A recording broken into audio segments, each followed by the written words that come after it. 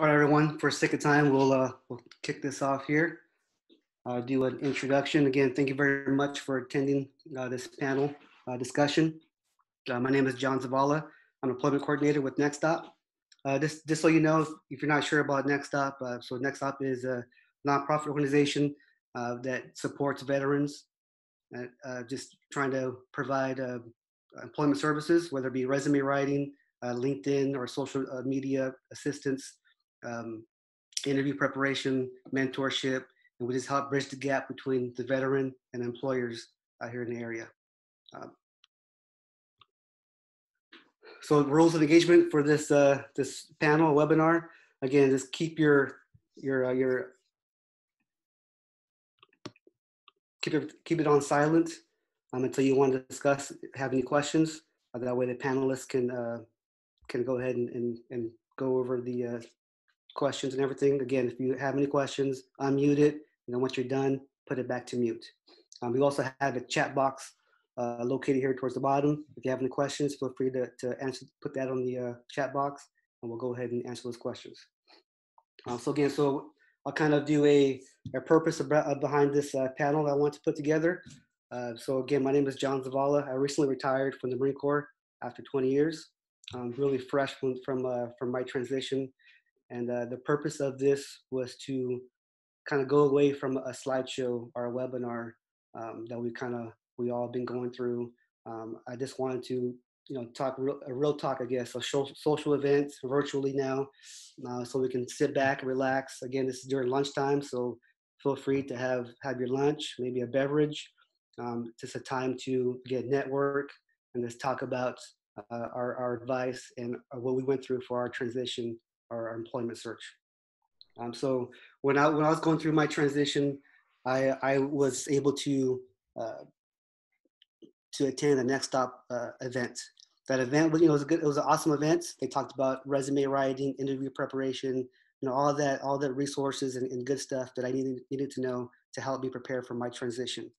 But what I got at the most was talking to the people that were also attended the seminar. It was about maybe 7 to 10 of us, and we discussed after the seminar. We discussed our personal opinions, our personal situations going through our transition, and I left there feeling a lot better because I knew that some other people were going through the same things I was going through. I was getting the no callbacks for my applications. I didn't have the best interview experience, so I was maybe about a month into my transition of actually going through resumes and submitting them, the applications. And at the time, I wasn't getting any callbacks, any feedback. So I was really getting frustrated. And just attending that seminar and talking to people, I left confident and I felt a lot better. So now, fortunately, now I'm with NextOp myself, and I wanted to bring that back and actually, again, put those slideshows away and just talk about the experiences, any advice, just to help you guys out and to make, hopefully impact you and just making your transition maybe just a little bit easier. So with that being said, I'm going to introduce our panelists today. Again, these are proven, military veterans transition success stories that we have on here. So they have a wealth of knowledge, wealth of experience. First one we have is Kevin Rout. He's a 12-year Army veteran. His MOS was 92 Fox, which is a petroleum supply specialist. He did leave the Army in 2014, so it was a couple years, but again, he has that experience. We'll talk about his experience as well. His current job is a social study teacher. He's a football and track coach for 7th and 8th grade. Our second panelist we have today is Craig Kessip. I'm sorry, but he's a Marine Corps veteran, retired after 20 years. He's an Intel field, the Intel field MOS. He left in 2018, and he is currently a training facilitator with Workforce Solution. So again, those two alone have the experience, have the advice, and they have the network. Again, if you reach out to them, they have a wealth of resources. Them two alone. So I encourage you guys to reach out to them. We'll talk about that hereafter. But again, just a source of knowledge here. We also have from NextOp, we have Chris Cabanas, Army veteran. We have Dina Anderson, who will be watching the chat room. So you have any questions, text, chat with her, and we'll go ahead and discuss those questions. She's an Air Force retiree, so again, been there, done that as far as the transition. We also have Patrick McManus, another Air Force retiree. Again, has been there, and he'll provide some insight on his end. So with that being said, I'm gonna go over some questions, and we'll kick off this panel. All right. So the first question I have is, what were some of the things you did to prepare before you started the transition that had positive results? So Kevin, I'll kind of start with you. What you do to prepare to have positive results? Well, for me, I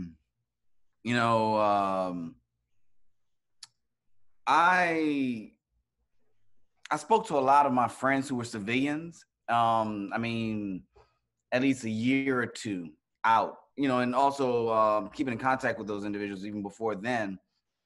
And education was a big thing. I used to always preach to my soldiers when I was platoon sergeant, and talk to them about the importance of going to school, and taking advantage of the educational opportunities and benefits and whatnot prior to getting out, because just unfortunately, a lot of times when we wait to start that anew or fresh, right, after we get out, it's more of an uphill battle, right? So that was one of the things that I did, was shore myself up with as much education that I could, so that it would also couple with my military experience, right? And again, as I was transitioning out, I had two different career fields that I was considering going into. To be honest with you, I was considering either one, going into law school and pursuing that, or going into education, which I've always been passionate about my entire life. And I reached out to individuals who were friends of mine, who were civilians, who had never served in the military, who had that civilian or corporate experience in the law field and in education. And I just kind of put those things together, and people who knew me outside the military, as well as mentors that I had in the military. And that just kind of helped me to focus on where my, where my next target was going to be as it relates to transitioning into the civilian world. Okay, so your main focus for you personally was the mentorship and the education piece. Exactly. Yeah, mentorship and education. Definitely speaking to people and showing yourself out with the appropriate education necessary. Right. Okay. I'll move it to so Chris. You have anything to add as far as your preparation, what you did?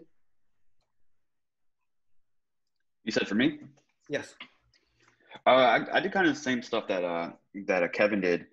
I talked with people while I was getting out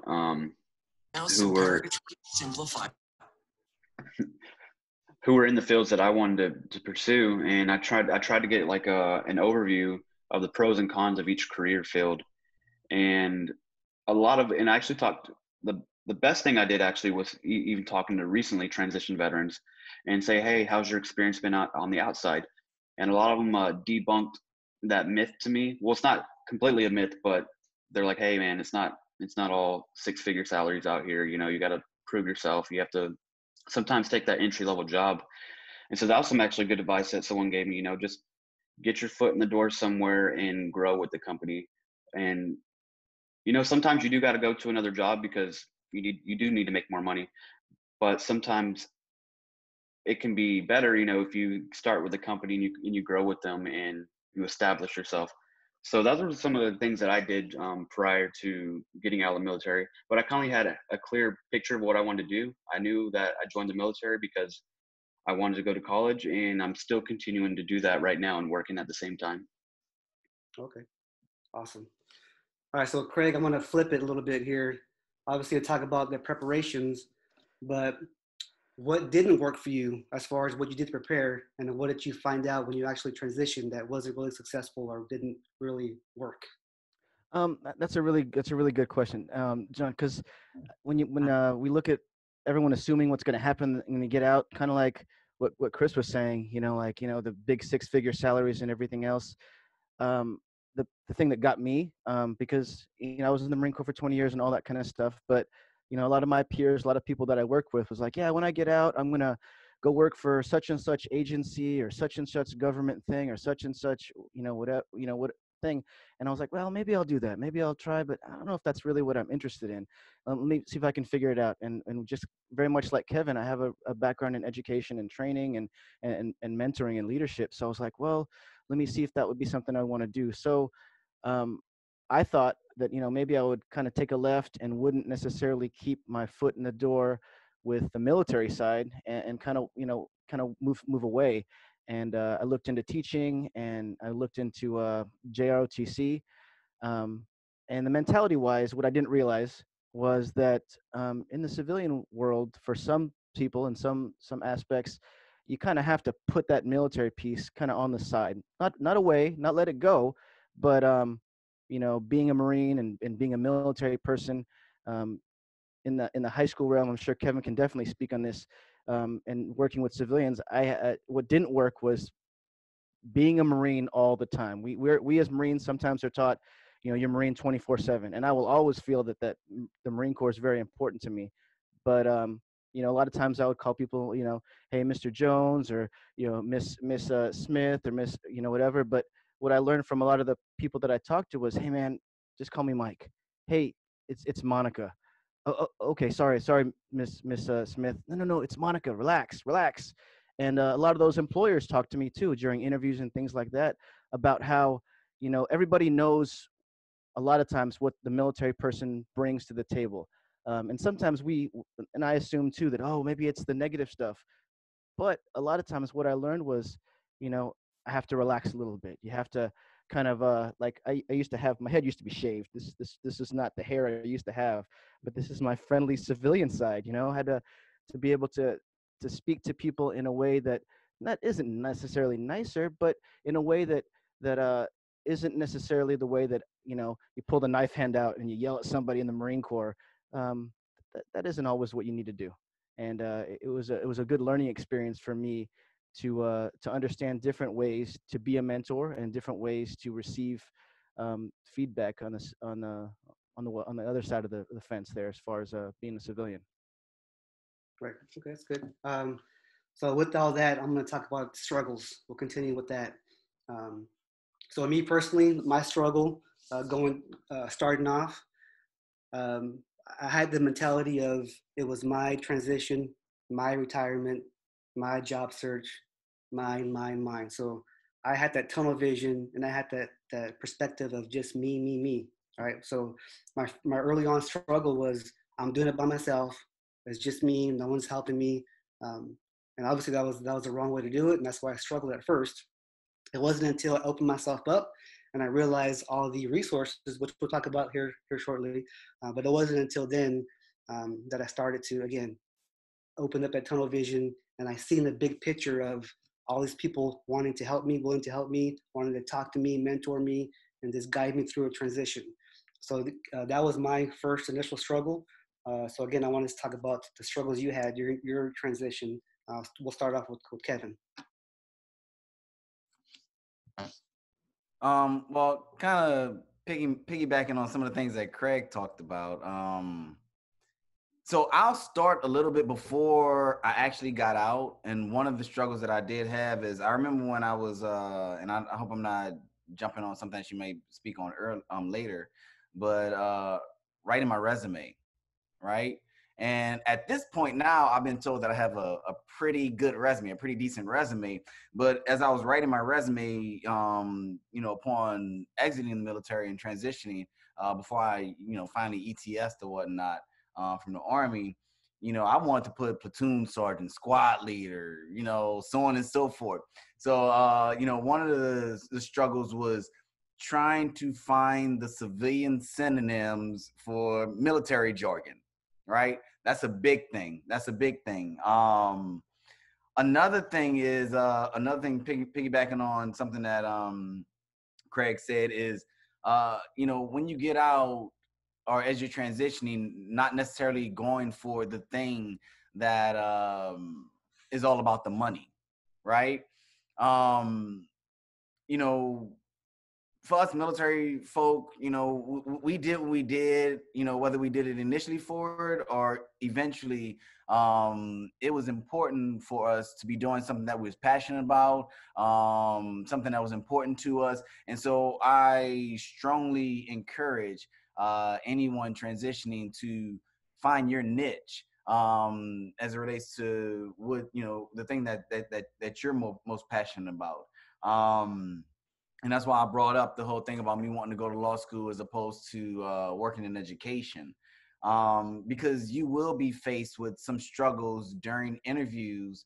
I've had people tell me, when I've presented myself, and they say, tell me a little bit about yourself, and I led more than not with my successes with the Army, being a platoon sergeant, being a Audie Murphy awardee, and all this, that, and the other, and all these accolades and so on and so forth, and things that I did and the ways that I led my soldiers and whatnot.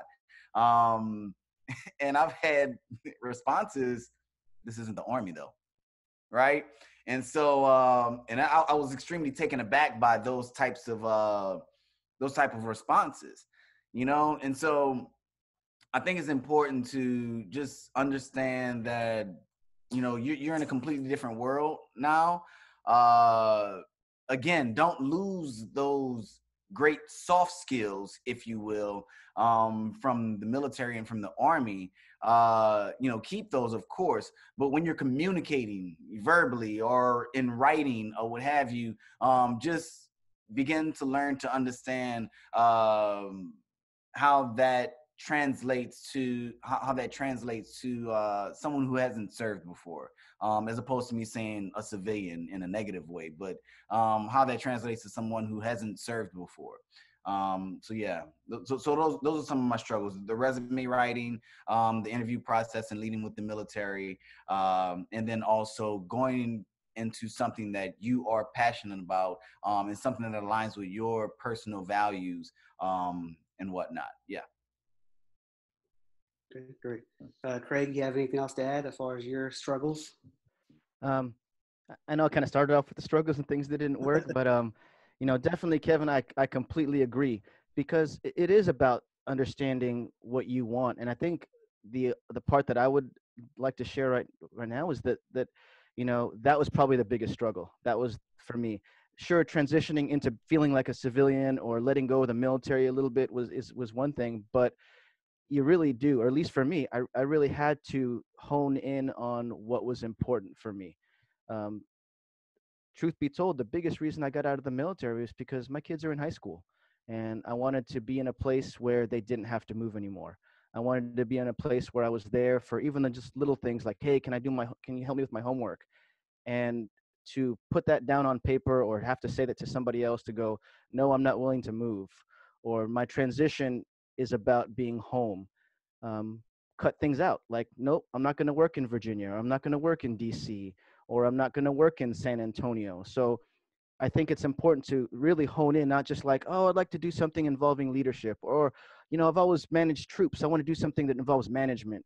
That's that's completely true, but that's a really easy answer, and it took a little bit of time for me to find the hard answers. That I'd like to be able to be closer to home. I would like to be able to know that a good, consistent paycheck is important, not necessarily a big, humongous paycheck that's going to take me away from some of those things that are important. Um, Finding something that I love and finding something that I feel passionate about is definitely important. But just like what Chris was saying, sometimes you have to just get that machine going, get that process going, and work here, work there, and just understand that this is getting you to your goal. In the military, what I really kind of understood later is we're so used to, hey, in 3 years you're going to be stationed at Schofield Barracks. Hey, you're going to be going to Korea. Hey, you're going to be going here. And we didn't feel like we were like told what to do, but we were told what to do. And then all of a sudden, all those things kind of drop out, and we're like, okay, so now you're a civilian. Go find something. Is my resume okay? Is Where do I look? What's my job thing? Or can I go talk to somebody? And it's different. It's different. So figuring out what's most important to me was really, really the biggest challenge. I realized later on that community was really important to me. not just like my local community, but finding community is something that all of us in the military, I'm sure, realized at some point. It was great to be deployed here and there, but it's even better remembering those people you worked with. And, you know, it's interesting to know that, you know, this is a community. Just talking to you and realizing that you and have the same kind of struggles, just like you were saying earlier, looking around and going, yeah, I went through that too. Because, you know, I had friends of mine that were retiring, and I told them, hey, it's real. It's real. The problems are real. It's not like, you know, we're suffering specifically from PTSD or whatever else, but it's like getting out of the military is not easy. And I had to treat it. I had to realize that I needed to treat it like a job. Also, that's something else. Right. All right. So the next Yeah, thing is not really. I can kind of caveat. Can I caveat on that real quick? Huh? Yes. Is I think we all just have to realize too. You know, even if you're military or civilian, you're gonna run into failure, and you got to realize you're not the only one you're not the first, and you're not going to be the last. And sometimes you just have to reach out, and like Craig said, with the community, you know, get connected with people. You know, they might not have all the answers for you, but sometimes it helps to have someone actually say, hey, I know you're going through a hard time right now, but you will get through it and things will get better. Because I said on a previous webinar, you know, for me, a low point was I had a job as a, let's say, it was basically cutting grass. And I went through the interview, and I thought I nailed the interview, and then I found out I didn't get the job. And so for me, the low point was, wow, I'm not even good enough to cut grass and pick up trash. And there's nothing wrong with that job, and that's not me knocking that job. But for me, I was just like, I was looking at my self-worth, but it took me reaching out to other veterans, other family members, friends, for them to be like, hey man, it's okay. You know, you're going to run into some setbacks, but you'll get through it, and you just got to keep charging. Right. That's a good point. Yeah. So this one's not really a question. I kind of want to elaborate more. So hopefully maybe this will help out the people that are logged in here. So Kevin, you mentioned about the mentorship and the resume writing. So I'll talk about the resume writing one, just because I see a lot of resumes from my current job and trying to help out veterans. So I think there's two sides of two spectrums of resume writing. You know, people feel like they have to put so much information to bombard their resume, and then some people just put maybe one-liners on resumes. It's really hard to find that medium to put that, to refine a good template, a good resume. They either sell itself short, or they just use too many words and they just throw up all these words on a piece of paper. Doesn't look good. In their minds, they're feeling that they don't want to sell themselves short, so they want to add all this great stuff.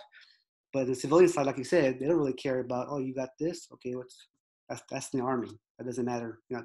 So what helped you? What's tips that you can give to help refine? How did you do to refine your resume? One, and then how did you take away from mentorship to guiding you as far as your translation from the civilian side, or from military to civilian side? How did you work that? So kind of elaborate on more tips to help the veterans out on how they refine their resume and then actually utilize the mentorship out there. So Craig and Kevin. So transition my resume and mentorship. So I'll tell you, and I'm not sure the military experience level of everybody who's listening in. That's not a panel member or panelist. But I'll be honest, one of the things that helped me most was having been a platoon sergeant and having been a non-commissioned officer and having written NCOERs, right? And the understanding that, and I was one of those NCOs. I generally wrote my own NCOER and I gave it to my supervisor to sign off on. Especially when I really start to understand what I wanted it to say for me and how I wanted to represent myself, right? And when I really understood what quantitative and qualitative meant, right? And so it's the same thing with your resume. You know, you want it to be quantitative and you want it to be qualitative, right? You want it to represent your qualities, those soft skills that you possess. You want to be able to communicate those best as possible to an employer, and those things that have resulted in some quantitative benefit for your organization. You want to be able to communicate that as well. So understanding how to communicate and represent yourself and bold yourself well, quantitatively and qualitatively. And then another thing I did is, going through the whole transition process, going through ACAP, they called it in the Army, Army Career Assistance Program or whatnot, or whatever they call it in whatever branch you are in or were in. Just going through one of those seminars, and I sat through one with an actual, military HR person. I'm losing the term for exactly what they call themselves. But getting that advice as well from HR professionals. So that's really, really, really important. Some of the people that I reached out to, whether I knew them or not, I tried to reach out to as many people, and I have a friend or a few who work in HR. And what do you look at when you're looking at a resume? Because at the end of the day, you hear all these stories about, we look at resume. You may take an hour, 2 hour, 3 hours to write them. We may take 1 minute, 2 minutes, 3 minutes to look at them. You know what I mean?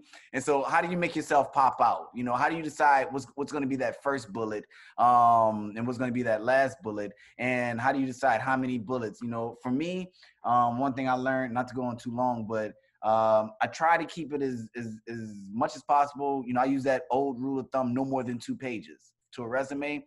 And then another rule of thumb I try to use is I try to have more bullets that are one-liners as opposed to two-liners, you know? And so that's that. And as far as mentorship is concerned, not only using that mentorship to talk about what direction you want to go as it relates to career, but using that mentorship, those mentors that you've used and had those conversations with, to also allow them to look at your resume and give you feedback and be open to that feedback, you know, from those mentors.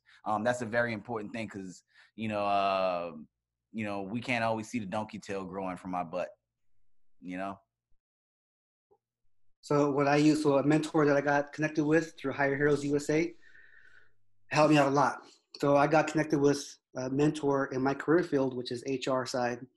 And then, so she was able to explain to me all the stuff that I do on the Marine Corps side, as far as the HR field or admin field, and how it translates to the civilian side. Because when I first started off, I was like, well, I had no idea about the civilian side and how am I going to translate it, and what experience am I going to bring to the table? Am I going to be able to either manage or work in a civilian side, because all my experience is in the military side. But again, she kind of assured me of I explained to her what I did, and she was like, yeah, this is what this is. This is what we call it on the civilian side. This is what we do. So it pretty much correlated and pretty much was spot on as far as, again, different acronyms, different meanings, but it's the same thing that they do that we do. So I was able to elaborate a little more with help with NextOp with their refinement for resume, but I was able to spit down on my bullets to make it all 100% civilianized, even down to the awards I received. I didn't make it, accommodation, the Marine Corps Accommodation Medal. I didn't do that. I kind of civilianized it, maybe Recruiter of the Year award instead of what we call it in the Marine Corps side. So those type of translations, to me, it helped out tremendously. So we'll kind of move on. We talked about, again, the struggles of the resume and mentorship. Now we'll kind of move on to the interview process of what you experienced. So Craig, I'll let you go in first as far as your preparation for your interview process when you started off. Oh yeah, definitely. Kind of like how earlier you asked about the negatives. For me, interview process wise, before I even worked with any veteran programs, I had an interview with a government contractor type thing, and it was probably about 2 years ago, and it was via Skype. Never worked with anything virtually before, and the biggest advice just right out the gate is prep your tech. Prep your tech. Know that if you're going to be on a virtual type platform, practice with that stuff. Set up your camera, set up your lights, see how you look like. because at the time I didn't know, this is 2 years ago, I didn't know how that was going to work. And so I was a little bit late to the interview. I mean, I was there, I had everything set up. I started opening everything up, but everything just wasn't clicking the way it needed to right away. And then, lots of questions from different people. And in the end, I had to type like an actual writing sample and then email it to them right then and there. So it was like, I got to do what? I got to type something like right now. And so it was very unique and I didn't understand it. And then, so fast forward to like 6 months ago or 3 months ago, I had an interview just recently, which had me initially work with two people that were doing the interviews back and forth, and that was very comfortable, and I was used to talking on Zoom and all these different platforms by now. And then the second part of the interview, which was very interesting, I had to teach a class to like 15 people on a panel on an audience, because basically it was their morning meeting on Monday. And so I had from like Thursday to Monday, I had to prep a class, put some material together, and then teach it via online platform. So it was really surprising, but I was ready for it, because this time around, I used what I did before to kind of figure it out by um, reaching out to my friends, reaching out to my family actually, and I had my kids in different rooms of the house, and I taught the class like on Saturday before the Monday, and I taught the class to my wife and my kids. And then I called my friend who was in Las Vegas, and I had her go through the class, and I had taught the class virtually. So preparation, the biggest thing of everything else is preparation. Practice. Any sort of interview prep class will tell you practice, practice, practice. But especially on the virtual side, the biggest advantage you have now, is that you control the visuals. You control what they see. You control how they hear things, and you have the ability to, unlike in-person interviews, you have the ability to control all those things ahead of time, because you can set the stage. So it's nice to know that, oh, it's going to be on Zoom, or it's going to be on GoTo meetings, or it's going to be on Microsoft Teams, whatever it may be. You have the ability to prep ahead of time. And then what someone told me a while back is, go ahead and Google interview questions, because even though they may think of questions that may be unique to that job, they're all going to be around the same idea, and just practice those questions. Look up top 25, look up top 50 interview questions, and then just practice those, you know, and not just like to yourself, that kind of thing, but like in front of somebody on a camera.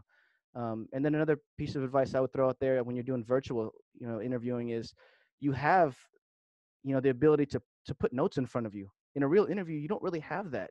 So have your resume up, have those interview practice questions up. So when they ask those questions, you stare directly at the camera, but you can still look at your notes. And if you practice well enough, you're not going to look at the notes. But interviews are very very dynamic in what we do. But because we're virtual, I think there's a lot of ways that we can take it to our advantage. Right. That's awesome points. I want to bring it to Dina, actually. Do you have anything else to add as far as preparation for an interview? Yeah, I would just say the biggest thing is make sure that to go along with what Craig said, preparation is key. So make sure you're researching the company, try to reach out to other people that work there to get any bit of advice you can prior to the interview. That's definitely going to help you a lot. And remember that the interview is a two-way street. They are really, they like you on paper.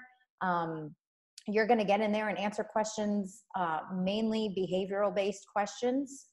So, know your strengths, know your weaknesses, but it's also an opportunity for you to interview the company. So make sure that you have questions prepared for them if there's things that you don't understand or would like to know more about.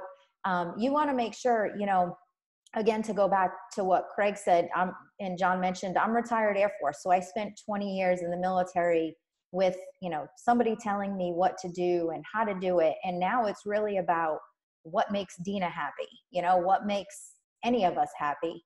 So you want to make sure that the company is a good fit for you, in all aspects. Is it going to be a good work-life balance? Is it going to be, a realistic job? Is it going to be something that makes you happy at the end of the day and gives you that job satisfaction? So, research the company, make sure you go in there and and if they ask you questions about the company, you can answer that.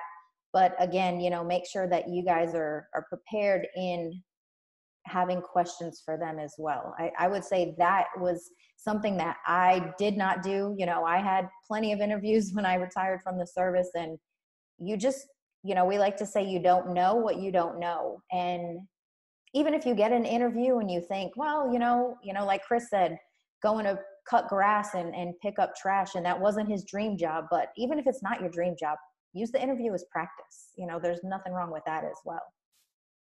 Awesome. Great. So I'm going to talk about my first ever, I guess, interview as I was transitioning, during my retirement. And I'd like you guys to share your experience, maybe your bad experience and how you overcame it. So I'm going to go over, again, mine. So again, we're all experienced. We all have the confidence in the military. I was able to brief, colonels and, whatnot, higher chain of commands and meetings and talk about my MOS and brief a large number of Marines or, soldiers or airmen. We all had that experience and confidence. But for whatever reason, when it came down to interview time, I was nervous. I was done. So this is my first job interview. This was, again, my dream job. So every time I put in my application and got a call, for whatever reason, this was my dream job. This is it. This is an awesome job. I want it. I got to have it. So this job was, it was a contracting for the veteran, for VA, for medical appointments as far as the veteran process benefits, right? So again, it was towards the VA claims, medical processing. So working with veterans. So that was like in my wheelhouse. So that was awesome, right? Again, dream job, excited about it. I got the phone call for an interview. It's awesome. I go in there. I'm done. I'm naturally an introvert. I'm kind of like, reserved. But at the interview, I just froze. That interview lasted 5 minutes, I want to say. It took me longer to get to the building and to sit down than the interview itself. They asked about maybe 5 questions, and I literally answered them with a yes, no, and yeah, I can do that. Like, yeah, sure. Like, I didn't elaborate. I didn't bring my skills verbally. I didn't articulate anything. I just said yes, no. I froze and shook their hands and walked away.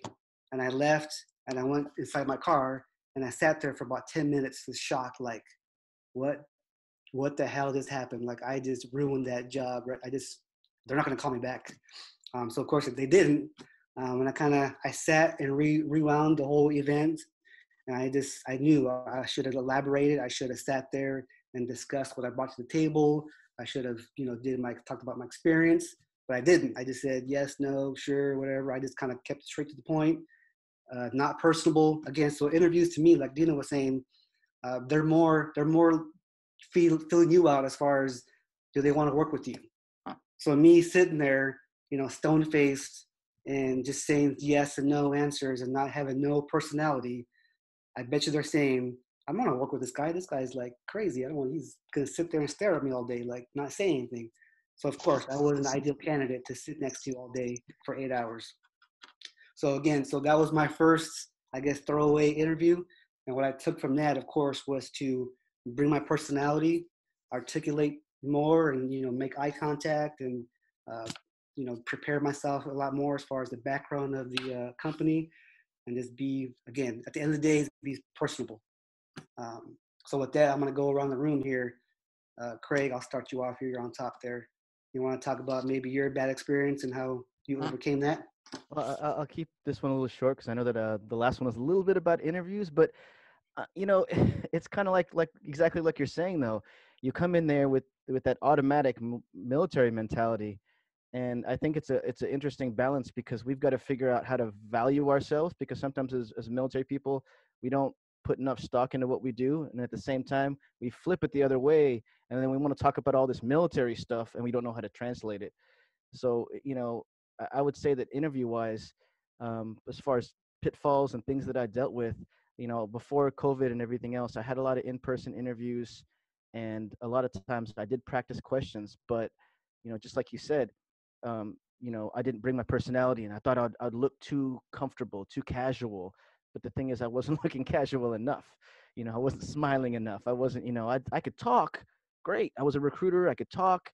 But at the end of the day, I needed to put together stories. Like, if you're like in the military, we may feel like introverts or extroverts, but when we're in an interview, that's showtime. That's time for us to get out there and put it all on the table. And sometimes we forget to do that because we just answer this question, go. But as far as for me, interview wise, I just kind of go back on the idea of, figure out, your value. We've all done a lot more than we probably give ourselves credit to, but now learn how to speak on that and learn how to explain that to somebody that knows nothing about you. And elevator pitches, people may phrase that in different ways, but here's 30 seconds, talk about yourself. That's another key one. How can you make yourself sound important, not fake important, but how do you put that value in front of somebody in a short amount of time? That was always a good practice that I did. And I worked with a group called 4Block, and I was a cohort for them in Houston for 9 weeks. So for 9 weeks, every time we had a meeting, whether it was virtual or in person, we had to do our elevator pitch again. So every single week we had to do it again. And every single week we had it with a different company or different organization. But our group of 12 veterans got to hear our pitch change over time. It's like, oh, he didn't mention college this time, or oh, he didn't mention being a platoon sergeant that time. Just we could see each other getting better. So it's good to get peers to kind of listen to you say, why you're important. Awesome, that's good. Kevin, you have a horror story as far as your maybe interview?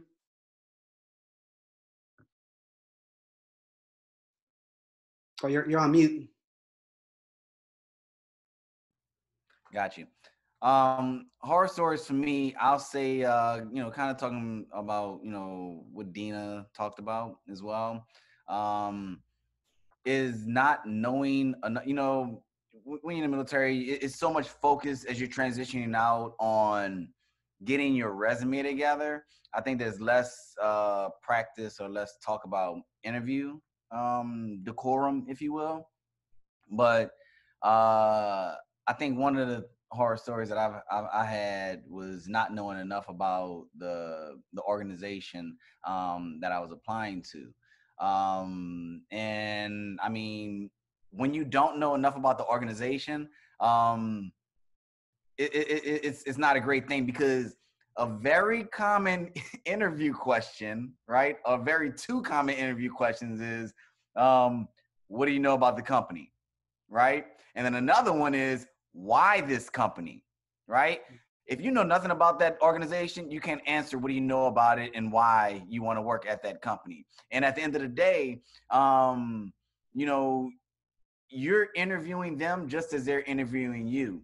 And so when you don't know enough about the company, it tells them that they're not sure if you're going to be a good fit for them, because you don't know if they're going to be a good fit for you, if that makes sense. And so just, like we say in military terms, reconning the company. And then one thing I want to add is, with that is not necessarily just knowing about the company, but it's okay when you get that call for an interview or an email, because this is something I've learned over time. It's okay to ask who's sitting on that panel, right? And Google them.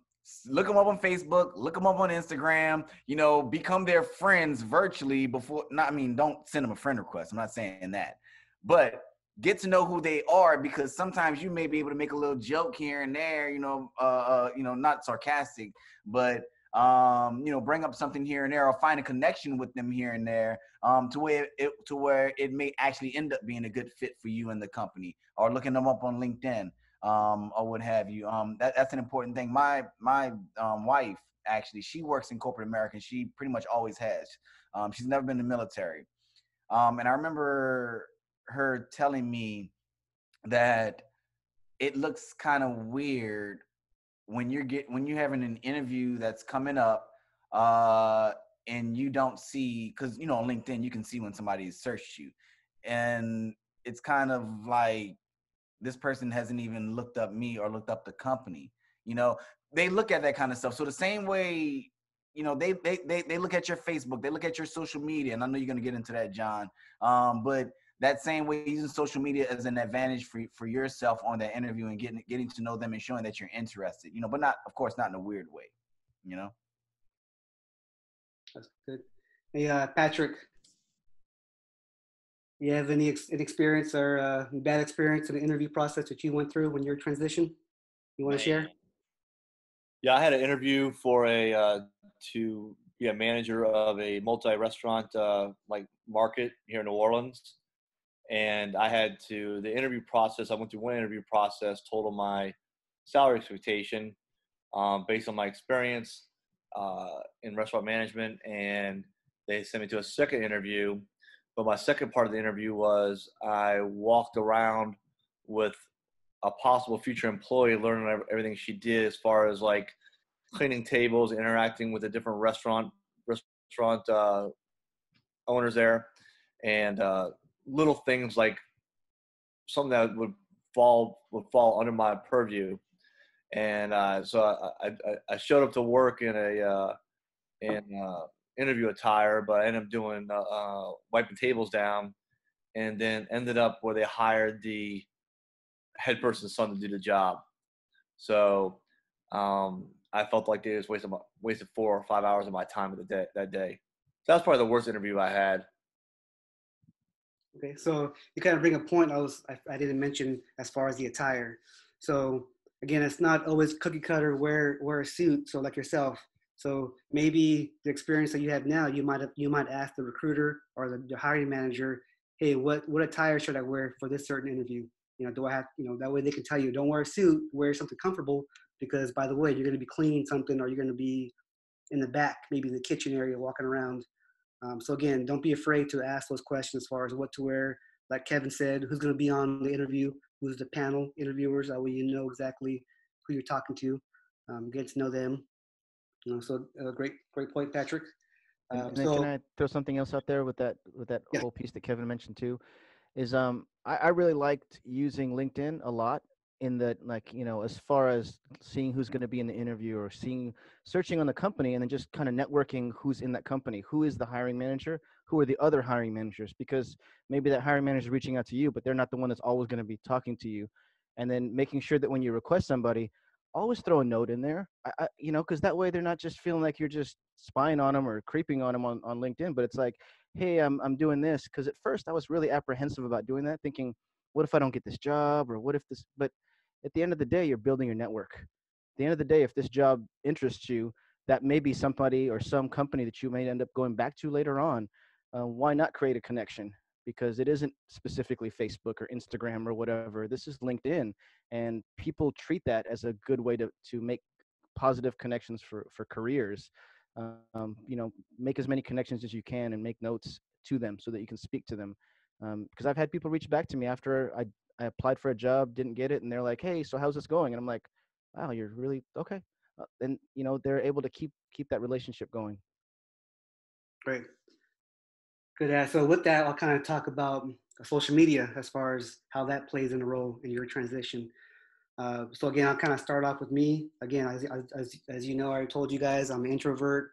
I'm not really inclined to light up a room and have that charisma and shake hands and get those connections personally. Some people have that. Some people can stay in a line at the grocery store and have a conversation with the person next to them, and next thing you know, they might have a job interview, or they might have that connection right there. Keep my head straight, do what I got to do, and leave type of person. So LinkedIn for me is a great tool for me to have, because again, I'm an introvert. Behind the scenes, on my laptop, my phone, I can create my network and connections. Uh, you know, a huge piece of a network just from behind my laptop. So I was able to connect with so many people. So I'm a big believer in LinkedIn. That's what I have. I don't have Facebook. I don't have anything else. I just have LinkedIn, and I love it. Again, I'm a believer on it. And my caveat of that is I started off too late as far as through my process. I believe you should start off maybe LinkedIn if you want to. It's not for everybody, but I think you should start off opening accounts if you do want to do it at least a year or more for your transition. Just because it takes time to build those connections, to learn your maneuver around LinkedIn or social media. For me, I started off maybe 3 months or so before I transitioned, and my network and my connections were bare bones. Now it's getting a lot better, But if I knew what I knew before, I would have started a year ago, and that might have been a bigger impact for me for my transition. So again, we'll kind of go, Craig. I know you talked about social media, but you have any tips and how it works for you? Um, when like very much like you, just getting into LinkedIn sooner than later. When I was with a 4Block, they actually brought in somebody from LinkedIn, and he offered to look at the page. And so there's a lot of resources out there, whether it's other professionals you may know or family members, to have them look at your page and see what advice they can give. Kind of like your resume, it should mirror your resume. And the higher hero person said the same thing. Look over your resume should match your LinkedIn, and put as much information as possible in there that's impactful. Just like anything interview wise, how you make sure you give them purposeful statements. Everything in LinkedIn should be purposeful. I really try to use LinkedIn a lot. In fact, I found NextOp through LinkedIn. I found Dina through LinkedIn, and all the people that helped support me through NextOp was through LinkedIn, because I was just searching from, you know, Combined Arms and Team RWB to NextOp, and I didn't know what NextOp was. I really didn't, and I learned it through the reps here. Dina was the one that helped support my resume, look through it, that kind of thing. But LinkedIn is a big factor, because I think of it as, some people may not click on my resume, they may not click on things, but they're going to look at the LinkedIn piece and just kind of scan through it, and it should be able to tell you exactly what you've done, where you've done it, all that kind of stuff, and be very detail pieced. The guy that worked with me through LinkedIn said, "Hey, fix your picture. Hey, fix your background." Because at first I didn't touch any of that stuff. I was like, "Here, this is where I work. This is where I went to school, and it's done." And then to me, I avoid putting social media related, that kind of stuff on LinkedIn, because I figure at some point someone may look through all of LinkedIn, but at least I know that is an avenue where it's very professional. It's always going to stay that way. And as a Marine Corps recruiter, I messed with Facebook a lot because I had to do that on Facebook. So at a certain point, I just stopped posting things because I got tired of posting all the time, because that's what I had to do as a recruiter. So then when I got into LinkedIn, I'm like, okay, I can use that same mentality, but do it towards my career. But I think LinkedIn is super important, and there's definitely things you can learn from it. Awesome. Kevin, anything to add for our social media? How it helped you with your transition? Well, I agree with everything that Craig says as it relates to LinkedIn. Just making sure that it reflects your resume. But the other side of social media is, LinkedIn is from more than anything, is a very, very professional, objective, if you will, social media site or what have you. I think the other side of that is making sure that your other social media accounts are clean. Like your Facebook, your Instagram. I mean, just in the climate that we are, to be honest with you, I remember, and this is before social media even was a big thing. And I remember when I was back in college before the Army, I put down that I was in an organization when I was in college and whatnot. And I remember my auntie, who had already, graduated college and, gotten into the professional world, telling me, you might want to be careful about putting this particular organization on your resume, because not everybody agrees with that organization, and so on and so forth. So it's the same thing with the comments that you post on social media, the articles that you may post on social media, the conversations that you may choose to engage in on social media, or whatnot. Those things are pretty important. Like when I spoke about earlier about how people look you up, just like you should look them up. People will, to be honest with you, people will not give you an interview if they see something questionable about you that doesn't align with their values, their vision, their morals, so on and so forth, that you may post on social media. So if your goal is to be a professional in a particular organization, or in any organization for that matter, some things you may want to keep close to the vest, are not necessarily put on social media, and just understand the importance of separating you know, work from home or work from your personal life or whatnot, you know. So Right. that's my take on social media. Okay, awesome. So moving to Chris. Anything, any more advice as far as social media for veterans to help leverage their employment search? There's really nothing for me to say that already hasn't been covered. It's just get on LinkedIn. You know, if you keep waiting, you're just gonna stay stagnant. It's what I noticed when I was in the Army was that it seemed like all the senior NCOs and officers, they all had LinkedIn. And so I feel like it kind of reflects when they actually got out of the military, because it seemed like they were all going just straight from company commander to position at Goldman Sachs, Deloitte, and whatnot. And I think that's was the big difference. We didn't use, not everybody, but me personally, I didn't use LinkedIn to my advantage to actually start networking prior. So it's never too late. Start today. I put my URL for my LinkedIn. I see Craig did as well. So if you want to connect, feel free to send me a connection request and we can talk offline or schedule something. I don't mind. Awesome, thank you. So with that, we're gonna move it towards the audience. I'll give it a few minutes here. Eddie, out there in the audience, do you have any questions for the panelists?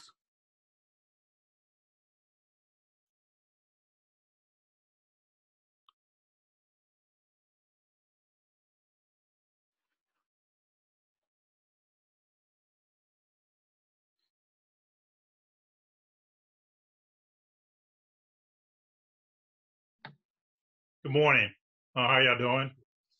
This is Sean Holland. Can you hear me? Yes. Good, great. Just more of a comment, just in any questions for you all. Great job on answering all those and going to all those different topics. I think it's very good. I am a retired Marine as well, and I am a employment support specialist with the National Guard. So I've been in the field for quite a long time. And I think you all ahead of the great topics of transitioning. I also transitioned, and I think that those topics are very important. The social media, when I got out, I didn't have that situation with the social media. And now today, I am one of those that look at resumes. I, through my careers after retiring, looked at social media pages and all of those type of things. And those are very, very important things and issues that we need to consider today. So those are out there, that social media and making sure your page is clean, making sure you have those good positive things out there in your pages are very good. And also your interviewing technique, I think that was very good to cover as well. Those interview techniques and making sure you're positive and being very confident in your way of you presenting yourself. And I look at it as a showtime. I came out and I was a trainer at one point in my career as a civilian here. And I always said, it's showtime. So I am putting on a good show. I am making sure that I am presenting myself. And it's not so much act, I'm not faking it, but also I'm putting on that smile. I'm making sure that I'm presenting myself and I'm making sure that I am representing who I am at that time. So I think all of this is very important. So, ladies and gentlemen, I think a great job, panel, on presenting all of those topics. Thank you. I appreciate it. Awesome. So again, I just can't stress this enough. This might not be a job fair or talk about jobs, but at the end of the day, we have a small amount of people here on this Zoom conference call, but the resources, the knowledge, the network, the connections that they have. Again, if you guys take advantage of this, connect with each other, and this may lead to something in the future. So this is kind of the whole purpose. I appreciate what you just mentioned. Again, that's just the overview and purpose of all this. Hopefully we can do a lot more. And again, you have any other questions out there? Hey, John, this is Chris Acosta. I'm with the Marine for Life program. We did a brief this last weekend with H&S Company 123. I think you did yours on Friday. But out of that, we've gotten just this morning, I've gotten 9 requests to connect on our program, and 100% of the time I send them to you as well. Will you be doing these more frequently?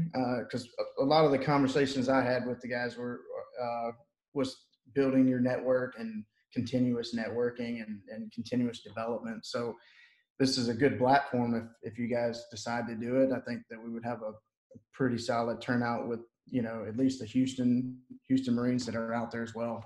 Well, definitely. So Chris, NextOp ourselves, we host, I would say, a number of events each month, whether it be with companies. Last week we did Chevron. Next week we have a workshop with BP, and we have something with Fort Hood. We have at least 4 agencies that's going to jump on. So we do this, and I'm definitely this platform I want to carry forward, hopefully maybe once a month, and have different topics. Add some more people to it, and just make it hopefully grow, and to make it more of a social networking type events where, again, we can make connections and then help veterans out. So yes. And Chris, I think if you want to also, we can probably talk offline about it as well. Maybe we can have something specific for a group of guys that you have that want to do something like this. Oh, outstanding. Okay. Yeah, definitely. So I'll reach out to you following this call. Yeah, awesome. And can I jump in real quick? A couple of caveats that I just wanted to mention. I like the gentleman who spoke earlier about just making sure you're confident when you go into an interview. That's one of those soft skills from the military that you definitely want to bring out, right? But another thing, when you're answering those questions, whenever it comes time, and this plays a part in the whole being prepared and practicing and so on and so forth. And I'm sure Dina, John, you guys are familiar with this, but using a star format, that's like a big thing in the civilian world, right? Is using that star format and when you're answering a question. And when you answer the question, people don't want to hear just, hey, tell me your experience about driving trucks. Well, I drove, 2-ton vehicles in the military, so on and so forth, in Iraq or, in at Fort Hood, and that's it. Well, they want to hear star. Tell me about a situation. What was the task? What was the action? And what was the result? Of all of that. Take the time to look up that star format and answering interview questions, and that will bode you extremely. Some of my most successful interviews have been when I've used that more than not. So, awesome. Awesome. And just really quick, just to jump on what Kevin said about interviews, when you're practicing those questions, and this is a struggle that I had, we're in the military, and the only thing we're taught from day one is team. It is all about team. It is not about you anymore. And then when you go into an interview, and one of, my first interview that I went into, I was lucky enough, I didn't get the job, but I was lucky enough to get feedback after the interview. And the feedback was that I did not talk about myself enough. It was all about what we did, and it's all about what our team did and what my team did. And it really wasn't about me. And at the end of the day, they're not hiring your team. They're hiring you, and they're hiring the skills that you're going to bring to the table. So, we don't do it enough, but learn how to brag about yourself, learn how to talk about you as an individual, and not saying don't be a team player and express that you're a good member of the team. But really learn how to focus on how to talk about you, because that is one of the things that I know myself and some other veterans that I've spoken to in the past have struggled with. So just really kind of separate yourself from what y'all did as a team, and think about, like Kevin was mentioning with the star, what was the situation you were placed in? What was the task that you accomplished, and what was the result? And real quick, Dina, something you just said, Dina, don't be afraid real quick, and I'll say this real quick. Any interview, don't be afraid to ask for feedback. You know, do not be afraid to ask for feedback. A lot of times, you know, you'll get that. Sometimes you won't, but please don't be afraid to ask for feedback, because that's what helps you grow with those interviews. So for that feedback, would you guys ask right after the interview, or maybe a couple of days later or something? How would you guys do that? Hey, Ada had a question for the group. Yeah. This is actually Steph. I'm on Ada's Zoom account right now, so thanks for bearing with me on that. So I wanted to follow up with what Dina said, because I had the same struggle in interviews coming out of the Marine Corps. It's so hard to say I, right? We never say I. And one of my favorite mentors in the whole world, also a former Marine and now a business leader in oil and gas, he said sometimes, you know, he shared the same thing, and he still does. And so when he goes into an interview, he says, you're going to hear me say team a lot, because I'm really team oriented. I grew up in an organization in the Marine Corps, and then again in, you know, Shell, that was team oriented. At the end of the day, I was leading that team, right? And I was driving a lot of the initiatives, but as a team, we delivered. And so then it prefaced why he was saying team so much, but that he was still leading it. So just one other option to consider. He was the first person to give me that advice, versus maybe feeling like you had to go all the way to saying I all the time. And I thought that felt more comfortable to me. So just an option. But this is one of those things, guys, though, that you have to practice. Otherwise, you'll slip right back into we the entire time. Awesome. Yes. Yeah, with the feedback thing, like you asked, I would say, you know, from my experience, I don't let much time go by before asking feedback. And when I say asking feedback, well, I won't say that. I'll say it's important after the interview to send a follow-up email. So I always do that. No matter how well or not well I thought the interview went, I always have sent a follow-up email just saying how much I enjoyed the interview, you know, also using that as an opportunity to further make connections with that panel member on the interview. And I don't send a you know, one size fits all email to every single, you know, the best practice, in my opinion, is to send one individually to each panel member that doesn't necessarily look exactly the same as the last. And then based on what they tell you as it relates to what time frame that they're going to get back to you, that's around about when I decide when I'm going to send my you know, my email for follow up or feedback rather, or if I don't get any time frame, you know, maybe about a week or so, 7 days, but yeah, definitely doing that. So Awesome. All right, so I'll give it one more chance here. Any other questions out there, and any other comments? Hey, John, Sean Holland here, retired Marine again. Hey, could you just elaborate, or anyone on the panel elaborate on the importance, if you all think it's important, on submitting a cover letter with your resume? I think for me personally, cover letter, I would only do unless they're asking for it. That's just me personally. I'm not sure if I'm just hard-headed or whatnot, but I know some people are different. Some people put a cover letter for everything, but I'm only doing one if they're asking for one. I'm going to chime in on this one, okay, John? So from a hiring manager perspective, a cover letter helps me if it's going to tell me something different than your resume. So if your resume is going to tell me the same thing that your cover letter is, and your cover letter is kind of a cookie cutter thing, I'm just going to skip it, right? But if your cover letter is going to say something like, I know this job is a procurement role. I've spent the last 15 years on the project execution side, right? But I think I have a lot to offer in the scope development of major projects. And that's why I'm applying for this role, right? And I really look forward to talking to you more about how I think I'm a good fit and, you know, those kinds of things. So that was a very rough go at why you would include a cover letter. But to me, it's almost like in the military when you put a cover letter on a package for any kind of promotion or whatever type of thing, or an award, right? We always send that blurb ahead, and it should tell you why I'm sending, you know, there should be a reason to it besides I'm just doing it to do it, is my thought. But I want to hear Dina's thoughts too. Sure. Pretty much the same as you, Steph. You know, with talking with HR, it's really, if it's required, absolutely send it, but make it different than your resume.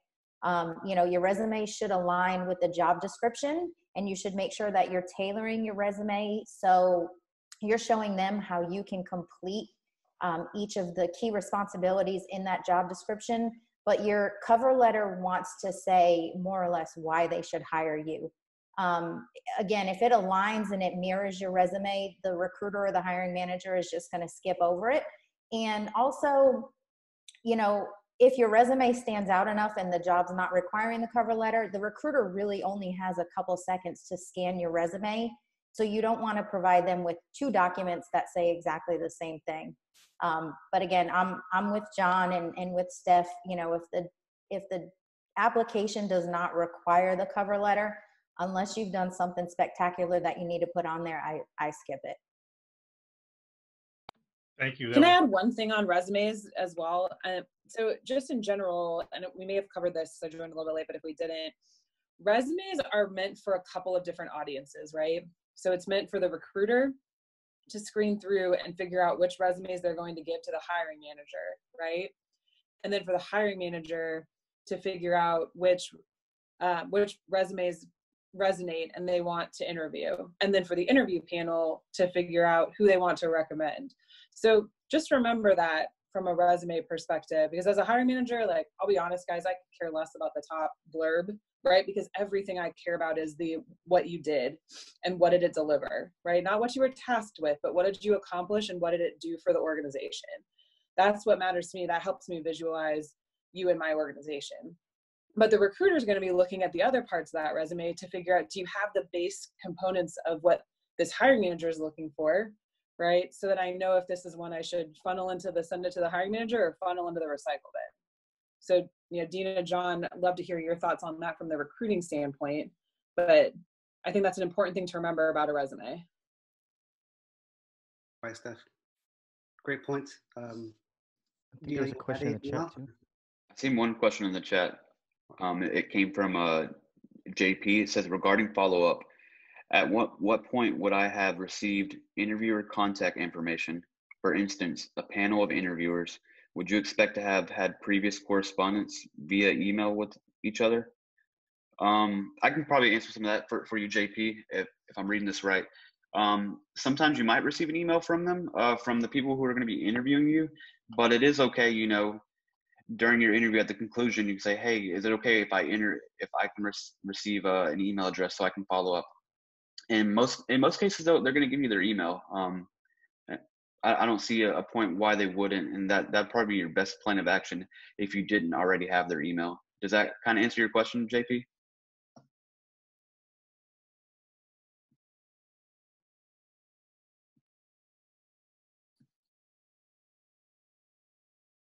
Awesome, great. So anything else to add or any other questions?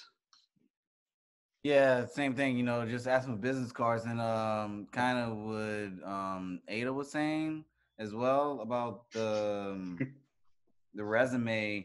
One big lesson I learned too